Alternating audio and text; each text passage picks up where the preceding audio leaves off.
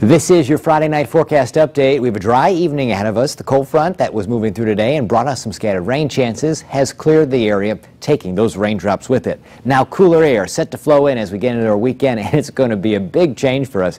After a couple days with highs in the 90s this week, we're not likely to hit 70 during the course of our Saturday afternoon. We begin the day with temperatures in the 50s, some scattered clouds during the day, but we see a nice amount of sunshine too. As we get into Sunday, temperatures will notch up just a little bit. We'll be in the 70s at that point. 66 our Saturday high on Sunday, 71, Monday 75. Clouds increase out of a system that will bring us some rain on Tuesday. Tuesday's high 74. Wednesday 71. Then it's the 60s to round out the rest of the week. That's your latest forecast update.